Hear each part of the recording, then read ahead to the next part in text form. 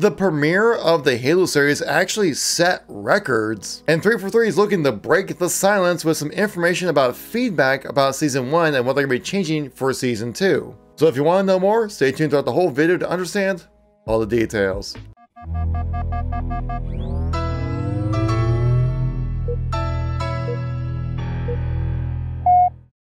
How's it going, Halo fans? Kevin here once again, giving you another news and informational video about Halo. If you like these kind of videos, make sure you tap that like button. Let me know you want to see some more content like this, and it greatly helps with the video and channel get a better place within the all-famous YouTube algorithm. Of course, if you want to stay up to date with Halo, just make sure you subscribe. But let's get right into the information here. So a report from Deadline talks about how well the Halo show did especially for Paramount Plus. As it definitely has had its own fair share of controversy going into this show, and some people liked it, some people really liked it, some people hated it. I say for the most part, from what I've seen from the community at large, that episode 1 went over pretty well for most people. If you want to know my thoughts and opinions on the first episode, I highly suggest you check out a previous video that I uploaded on the channel here, guys, kind of talking about a spoiler-free experience about how the Halo TV show was for the first episode. Overall, it's a great episode. But here we actually get some actual statistics, roughly at least, for the Halo TV show. What I mean roughly is that we don't get direct statistics, but we get the rough idea. If you check out this article right here,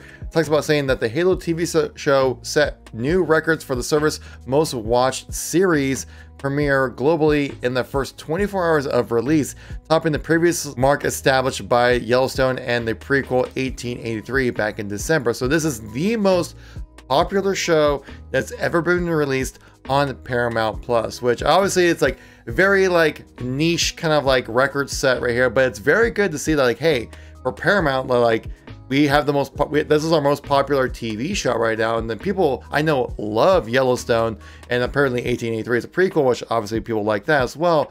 I've never watched Yellowstone, but to see that Halo beat out that show, it really gives me better confidence that people are very interested in the show, which is super cool. They do state here that we don't have any specific numbers that were presented for the numbers when it comes to the premiere of Halo's show, though they do state here that the 1883 series debut on Paramount Plus drew 4.9 million viewers in the beginning of the show, and they do state that we will get a sense of the scope of Halo's viewership when the Nielsen streaming rankings for this week come out. They also state that Paramount Plus original has yet to crack the top 10, meaning the top 10 most watched shows on, well, television and streaming as a whole.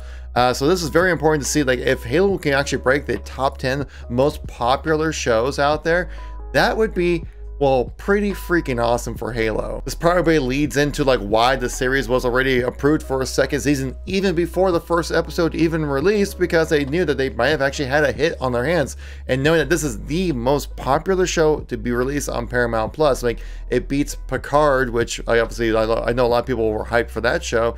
It beats out, you know, Yellowstone in 1883, which I know a lot of people love Yellowstone. My entire family watches Yellowstone except for me, basically, and they're always like, oh, Kevin, you gotta watch Yellowstone, but I'm like, but Halo. So does this mean I can like turn it around and be like, well, actually the most popular show ever on Paramount Plus where you're watching Yellowstone just released, and it's Halo? Yeah, that's right, it's Halo. Now this is a developing story, as we haven't gotten the hard statistics yet when it comes to the Halo show, but once we get those numbers to see, does it crack the top 10 most popular shows out there right now? Well, I'll definitely let you guys know on this channel once we get some information about it. Next, we have some news and information about the news and information we're going to get from 343 as they're finally gonna break their silence about like what they learned about season 1, which is they've had plenty of time to take in a lot of feedback and information. Our great friend Patman Gaming here, which we have some projects in the works with Patman guys on the channel here, so stay tuned for that. I'll definitely let you guys know when it does go live, obviously.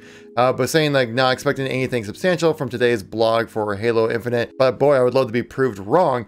And well, he was proved wrong because, well, there was no news today. But Brian Gerard, obviously the community director at 343, said this, saying, hey Pat, no blog today I'm afraid, but we should have some initial season 1 feedback outcome information to share next week. So guys, make sure you subscribe to this channel, guys, to make sure when that news and information does go live, you know, I'll be sharing it with you guys here on the channel. Now, there's a lot of things. I mean, a lot of things 343 could definitely take a lot of feedback on when it comes to Season 1. Obviously, the Battle Pass, the event passes, the ranking system, customization, monetization, like playlists. You got different kind of game modes you can have in the game as well, like custom games, theater. Like there's a lot to be taken into consideration here. So even the sandbox itself, like weapon buffs and nerfs and things like that as well.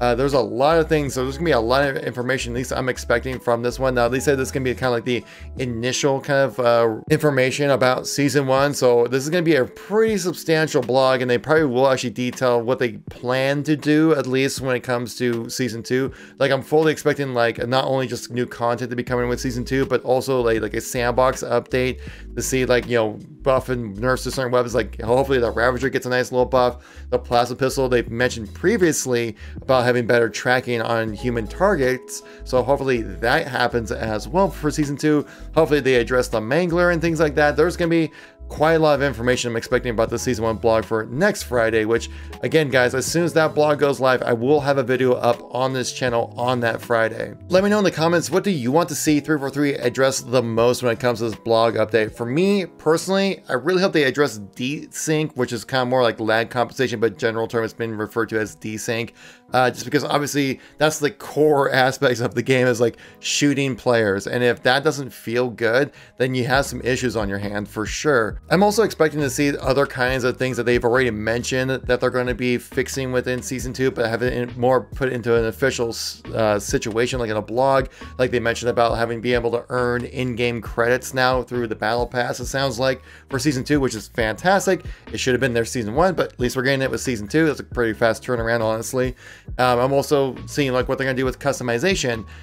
Tashi even mentioned that they're looking to expand with Season 2 the kits for the HCS bundles and stuff like that, see that you can kind of do more customization, allow more freedom, as they mentioned. So there's gonna be a lot of things that they can definitely do with Season 2, and I'm definitely excited for it to see what kind of quality of life improvements we'll see coming with it. Like obviously we know that we have the 2 maps and a few new modes coming in, which is nice, but nothing really that's like substantial that would really, I feel like, bring a lot of people back into the game. But if they've improved like stability of the game so it crashes less, improve the desync issue, and other kind of, you know, tons of other issues, like you know, it'd be a 20-minute long video just going into that alone. But if the blog, it basically just ends up being like, yeah, we heard you and we're working on it kind of blog, like kind of like how like that ranking system blog was, like, yeah, there might be some pushback. I do hope they address any kind of changes they're looking to do for the ranking system with Season 2 as well, because I feel like right now it's pretty grindy and it's not that rewarding when you feel like you should be rewarded. Obviously, it's all based on who you play and how you play kind of stuff, but I feel like if you just win, you should feel like I'm guaranteed to get this level of satisfaction, and right now it's like, oh, I gained 1 CSR or something like that. Like that's not that enjoyable of an experience, especially when you crash out of a game, you lose 15 CSR right away. So there's just a lot of issues with the comes to the ranking system. I hope that gets addressed as well as a top a lot of other things. I feel like I'm ranting at this point. I feel like I just need to let you guys go, but that's what's going on right now with Halo. But if you're new to the channel and missing any content from me recently, check out this playlist right here. I got a link to all my Halo news and informational videos right there. We've been talking a lot about the Halo TV show recently, as it's been pretty awesome, and we've released a couple of videos about it, so I highly suggest you go check out those videos as well. But until then, guys, I'll catch you in the next one. Peace out.